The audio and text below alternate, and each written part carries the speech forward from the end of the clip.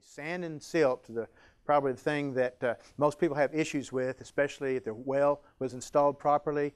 Sometimes if the screen is not sized properly, or the backfill, the gravel pack, you can be sucking a lot of sand, and it's not good. Obviously, it's going to plug everything up, isn't it? Organic particulate matter, weeds, weed seed rather, if you're pulling out of a pond, algae, different things, doggone it, even small fish, anything that's swimming around in there, could get sucked up in the system. Bacterial slime. There's some iron bacteria that will grow in the craziest places. How in the world does something like that grow? Down the well, there's no light. But they utilize the iron oxide as a source of oxygen or energy. And again, I'm kind of struggling here. I'm kind of pushing the limits of my understanding of what's going on here. But I do know that this slime will develop if there's a lot of a certain type of iron in the water, and it can plug up the system. Algae in surface water. If you've ever had a swimming pool, if you just let it sit there after chlorination is the chlorine's volatilized off, over time it's just going to get filled with algae, isn't it? And in a water tank, if you put it in a clear tank, the sunlight's going to get in there, you're going to have a tank full of algae. If you store water, it needs to be dark, no light getting through the water. Then, of course, precipitation of iron, magnesium, and sulfur in the tubing itself. The supply lines can plug them up. Okay, so the first line of defense is to have pre-filters. And of course, we're talking about surface water here, right? Either a stream or a pond. You can see the one here on the left. Whoops, using the wrong button here. This has got the large perforations in it. Keep fish out. They'll let the water in. Of course, it's not going to stop the fine stuff.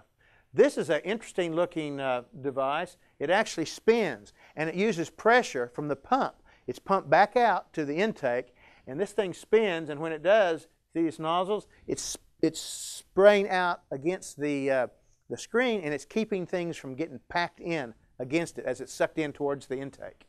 Pretty crazy, but it works. You've really got to have some serious problems, though, to justify something like this. 9 times out of 10, this is going to be satisfactory, unless you're trying to pull way too much water through this. If it's undersized, you can see it'd be an issue. You want to oversize your screen. It's a good idea with any screen, any filter. Okay, if you have problems with sand in your well, and I know a lot of folks do, this is called a sand separator. This is the actual model. Look right here. Lakos makes a bunch of these, but this is how it works. Inlet, and then what you do is this thing, it's got a cylinder, and the water comes in, and the water, because of the way it enters, it just spirals like a tornado.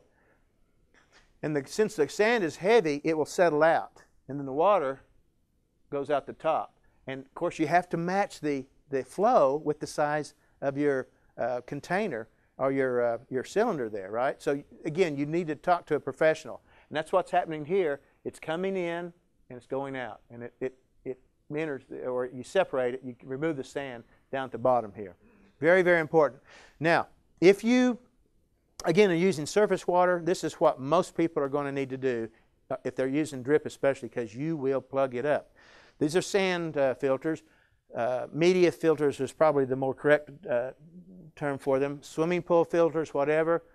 This coming from the pond comes here, and then you've got 2. Now, it's nice to have 2. You don't have to have. But what the beauty of this is that you can keep running one, keep your system on while you're back flushing the other.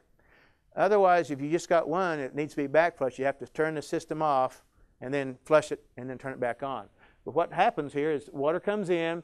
Let's say this one is plugged up or getting full, and it's just not flowing right because you got a pressure drop, too much junk in it. So you turn this off. Water comes through here. It comes through, and it's clean. It comes out, goes up, and out. I think that's the way they have that plumbed. I didn't talk to the guy. I just got this off the internet, this picture. But that makes sense to me, okay? Don't hold me to it. You can tell it's easy, right? Simple to look at. I mean, darn. Anybody can figure that one out. But 2 are very, very useful when you want to keep the system running. Okay, then as you step down, after you get all the major junk out of the water, and then you're looking at getting silt out, that's what these other filters are. Disc filters That's exactly what it is. It's a bunch of discs. Now, as soon as I said that, this person obviously ought to have some kind of a pre-filter. He's got too much gunk on here, okay? Or that, or he never cleans it out. But these filters, these little discs have little slits in them that run the length from the inside to the outside. And so you have a lot more surface area to screen silt out than you would with a regular screen filter. And so you stack these, and you have, look at all the surface area this way and horizontally through the length of the depth of these discs. Excellent filters for silt. And then, of course, the standard screen filter. If you're going to get one, guys, 150 mesh.